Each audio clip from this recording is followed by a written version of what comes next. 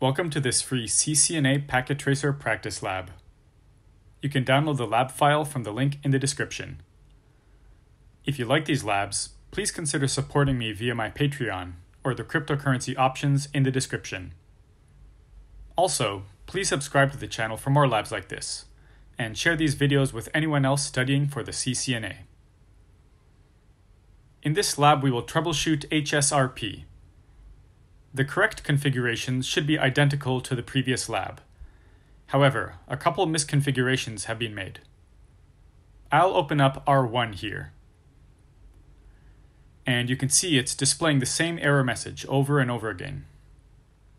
We are also told in the instructions that R2 doesn't retake its role as the active router for VLAN 20 after recovering from a failure.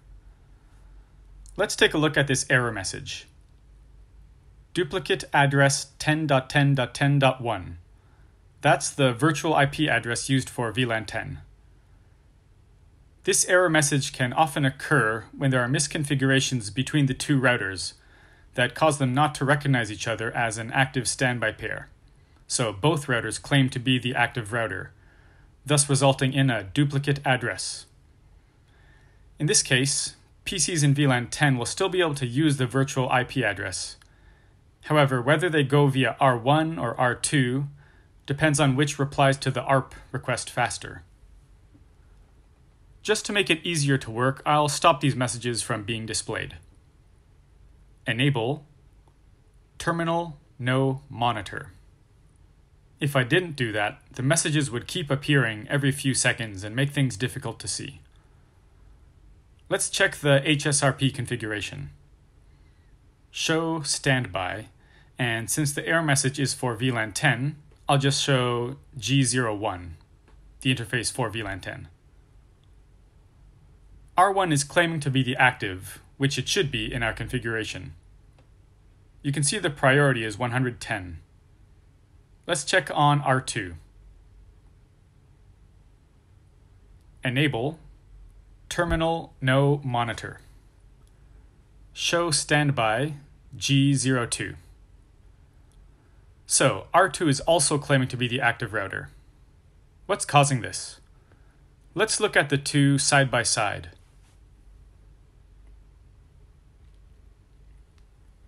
Did you notice the problem? R2 is using version 2, as it should. However, R1 is not. It's still using version 1. Let's fix that on R1. conft interface G01 standby version 2. Okay, I'll wait here for 10 seconds or so to let them work things out, and then let's check if R2 is the standby.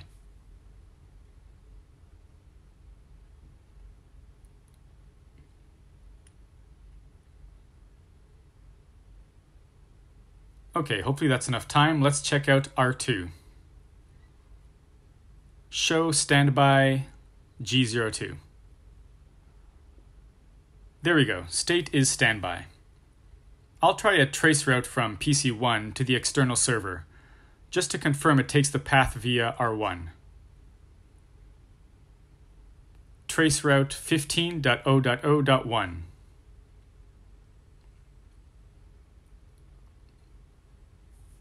Perfect, it's going via R1 at 10.10.10.2. So we've solved the problem here on R1. I'll enable the syslog messages on R1 and R2 again, since those error messages should have stopped. On R1 first, end terminal monitor. Okay, now let's do the same on R2. End terminal monitor. Okay, now let's investigate what's up on VLAN 20. Show standby gig01. So R2 is currently the active router for VLAN 20, but we're told in the lab instructions that it doesn't retake its role as active router when it recovers from a failure.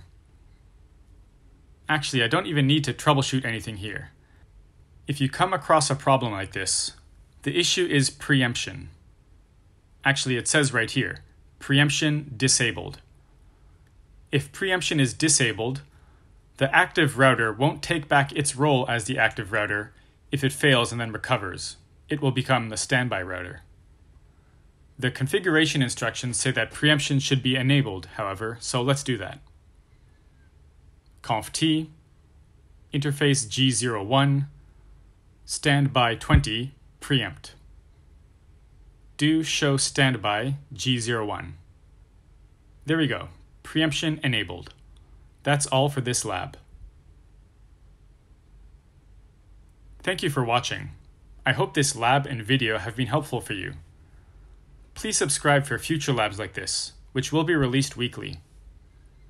If you have requests for any specific labs, let me know in the comment section. If you want to support my channel, I accept Bitcoin and Ethereum donations via the addresses in the description. I am also a Brave verified publisher and accept BAT or Basic Attention Token donations in the Brave browser.